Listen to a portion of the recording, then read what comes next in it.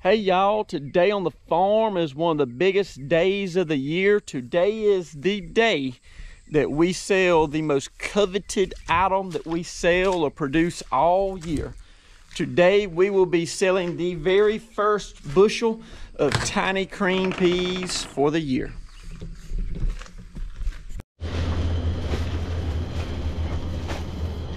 This is what they're coming for. This is a top pick cream, but ours are harvested a little young, a little bit early, and they're super small, extra tender little green peas. They are highly, highly sought after.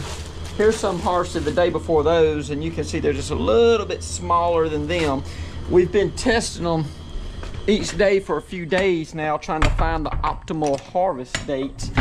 And so while we're performing them tests, we're harvesting a few, and so there's a few to sell. Our actual harvesting of the cream peas won't begin until maybe late today or sometime tomorrow.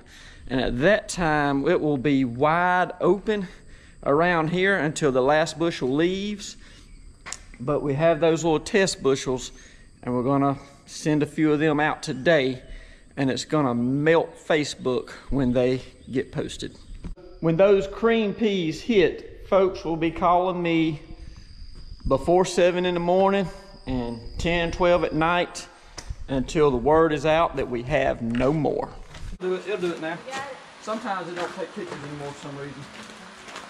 All right. That's fine right there. Gotcha. You got me.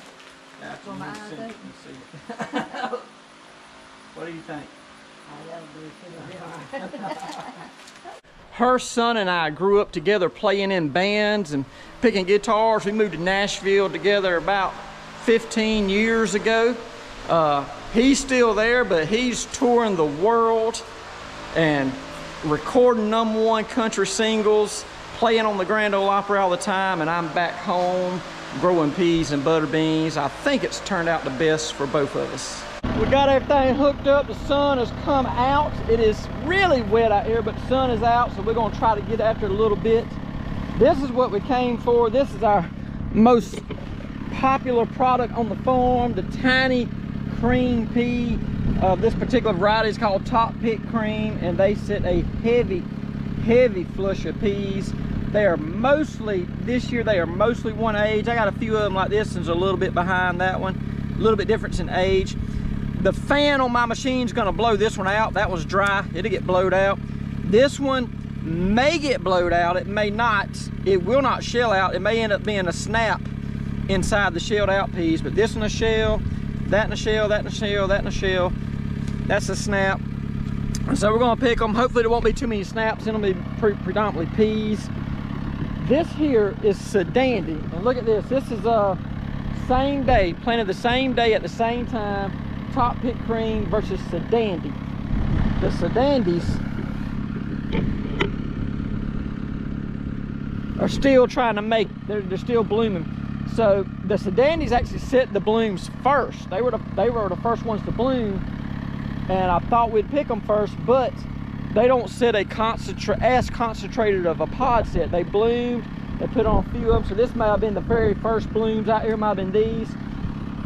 The Top Pick Creams bloomed a week later, but they made all their peas at one time, where as the Sedandis are still blooming, they just got kind of multiple tiers of crop on them, which is a problem if you're machine picking. You want them all made at the same time if you're machine picking, because the machine's a one pass and it's over with type thing. So this is more of a hand-picked variety. They're not quite ready. Most of them are not quite ready on there. I don't know what we're gonna do there. My hand pickers are not wanting to pick them. They said there's too many bees out here. I don't know. But they're not working in there much. But as we pick these top picks, the hand crew will get over there, because that's all they'll have left, that and the zippers. But I want y'all to look at this crop out here. These top picks have really, really made. I've planted them before, but this is the first time they've made like this for me. They got a strong crop on them. The Lord has blessed me with some peas this year.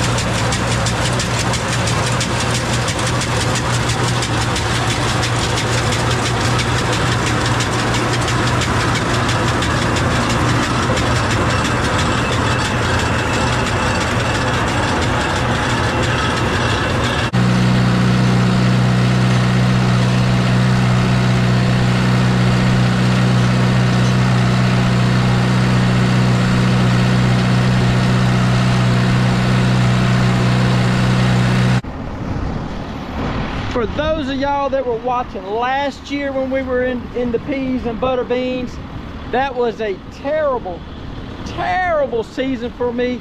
Nothing worked, everything failed, total disaster. I had a broken spirit by the end of that season, and it was evident on the videos. And a lot of y'all mentioned that you were praying for me and thinking about me, and I appreciate that, because this is what a bumper crop of peas looks like right here. So far this year, the machine's picking flawless, the shellers are shelling, everything's working.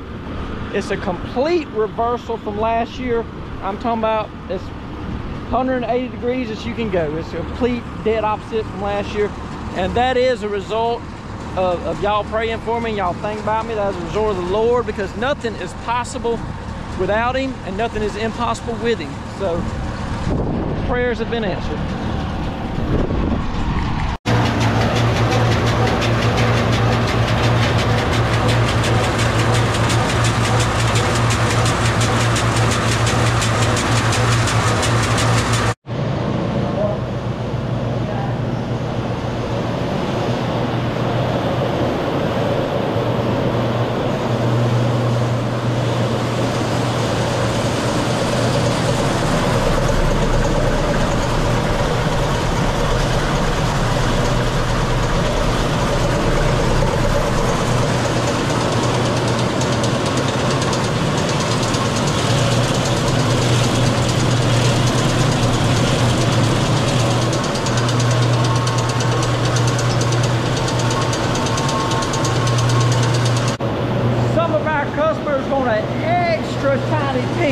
And for them, we have this shaker pan right here.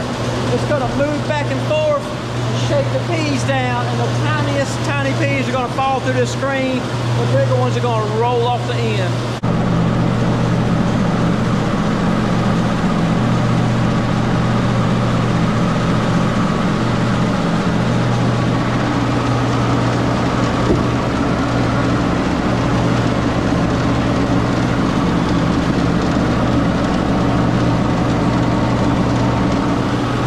Is an extra tiny pea.